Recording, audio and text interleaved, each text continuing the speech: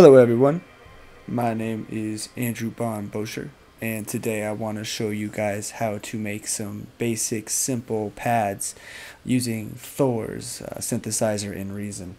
The track that you just heard was from Away From Here. It came out a couple months ago, and I just want to show you guys how to make those Lush sounding pads pretty quickly. And so let's get started. First and foremost, I have a new project opened here, and I also have this running through Ableton since I did have some audio editing and clips with this song in Ableton, so I have to solo my Reason channel out real quick so it doesn't interfere with everything else. But I have my new document here, my sequencer there, and my rack here. Alright, so aside from the default stuff I have in my rack, let's right click into it and create a combinator. And then let's go ahead and create our first instance of Thor. Now what I'd like to do here for notes is I copied the ones that were from that track there, just for time's sake, and I'm going to throw them into the sequencer here. And that way we can just get started right away. We'll loop it, that way we can keep hearing what we're making. Go back into our rack and let's get started. Right click on the Thor and initialize the patch or reset device here, but let's turn everything off. What I'm going to do here is I'm going to create a low pass filter in the third filter section, and that way if I want to do other filter modulation or customization I can add more filters in these sections, but I want to make this the quote-unquote master filter for the sound. For this particular tutorial, I am going to turn off the filter 3 global envelope amount as well as the velocity amount. That way it doesn't affect any parameters. This is simply just to get started. When it comes to polyphony, you can keep it the same. You can bump it up to 8, you can bump it up to 32, whatever you like, depending on how many notes in a chord you want to lay down. And so what I'd like to do here is I set the low pass filter's frequency all the way up by default, and I'm going to turn the resonance up to 12 just to give the higher end just the tiniest bit of sheen. And I'm going to go into my first oscillator here and create a multi-oscillator. I am then going to turn the detune amount up to about 32, actually about 30.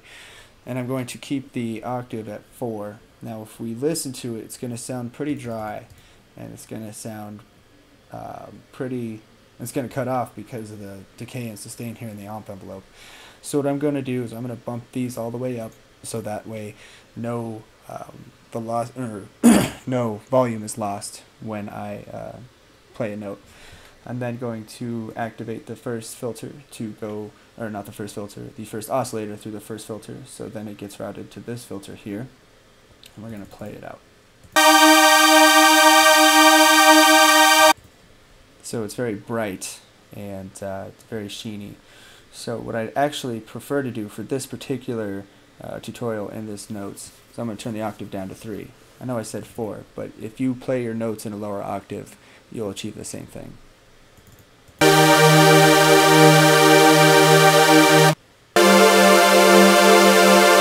And right off the bat you can hear multiple saws going at the same time to create a pretty wide sound, super saw if you will. And we'll make it a pad here in a second, but first I want to up the release so it doesn't cut off abruptly when a note ends. And I'm also going to up the envelope attack pretty moderately to basically make the note introduce itself over time, and you'll hear what I'm talking about.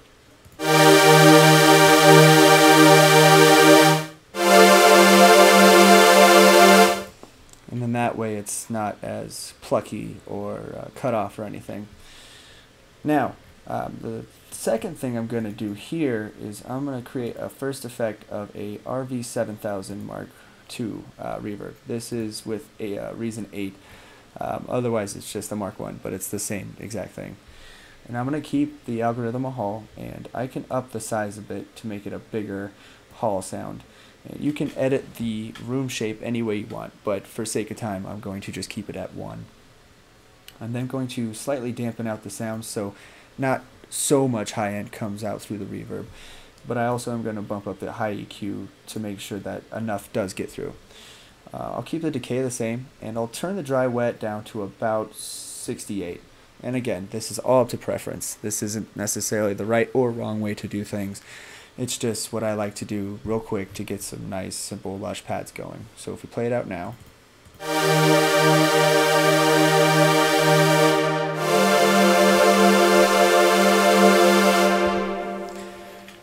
With that reverb, it starts to sound pretty good, and it didn't take much to even get started. Now, if you want to have a pad undertone, and if you want to automate the filter frequency over time like I did in Away From Here, all you have to do is just edit the automation, right click onto the filter frequency knob here, edit the automation, it takes you to the sequencer, and you can automate it over any time frame you want. And you can start the filter frequency really low, you can start at 0 and nothing will come out, but let's do it at 30 just for random sake. Automate it up to 127, we'll see what happens.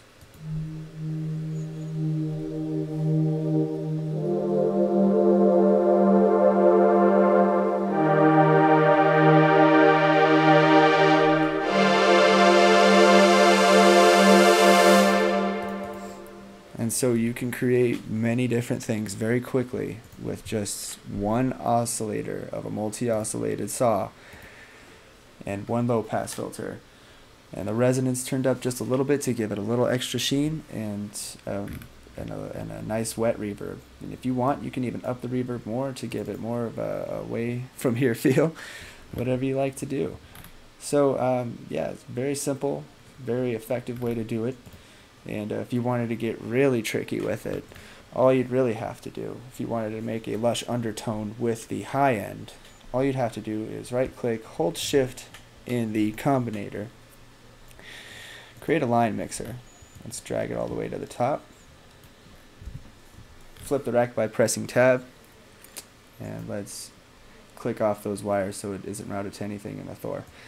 Let's route it to the first channel in our line mixer, and then the second will be through the reverb input here. So the entire sound of the line mixer, whatever we put through it, will go through the reverb, make it nice and wet.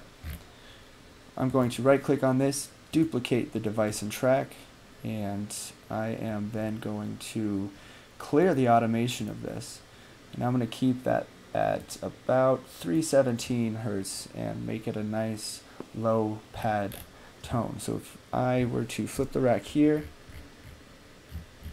route the second Thor to the second channel of the line mixer, so then it's going through the reverb. Let's solo it out and listen to what it sounds like.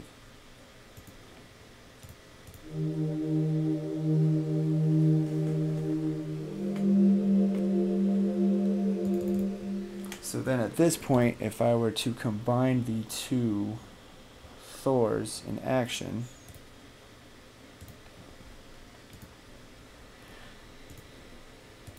it will probably be a little loud, so you can always turn down the master volume. Again, you can always edit the volumes of each channels and make each synth different, whatever you like to do. The other thing that you can do for this is you can add a chorus to the lower end or the higher end of the sound to make it a little wider and fuller.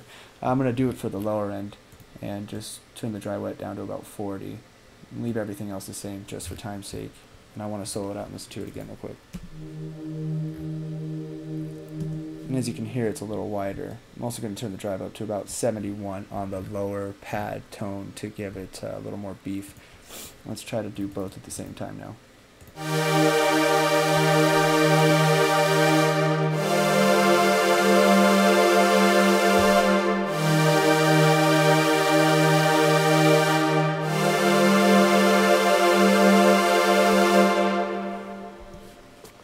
And that's it, guys.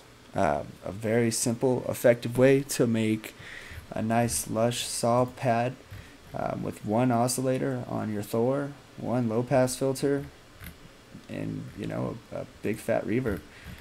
I'm going to save this as a ABB saw pad tutorial, and I'm going to make it available to you guys so you can download it and mess with it, make it exactly what you want, and I just hope this helps. And please leave any comments, feedback. I'd love to hear from you guys, and we're all students in this, so please tell me what you've done with it. Maybe I can learn something from you. Hope you guys enjoyed the video, and we'll see you next time.